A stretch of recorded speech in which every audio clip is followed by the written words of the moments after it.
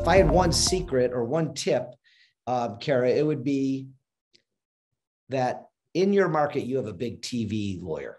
I don't care what you do. You could be immigration, divorce, bankruptcy, personal injury.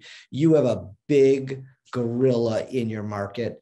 I would make contact with that person, get in the door, set up a quick meeting, and ask for referrals, pay whatever referral fee they want, and be grateful. And a lot of people don't do that. They're afraid to do that. What does he need me for? He doesn't get immigration cases. He handles auto cases.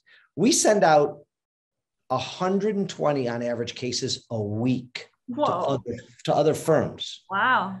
I need firms to send them to, but they don't call, they don't ask. Some do, of course. We have 40 firms that we refer to, but there's always room for more. Yep. I'm always looking for that hungry person in whatever field. And I'm not alone. I have lots of friends who advertise on TV across this country, and I know that they're always looking for good people to refer cases to. So I think it's an underplayed move.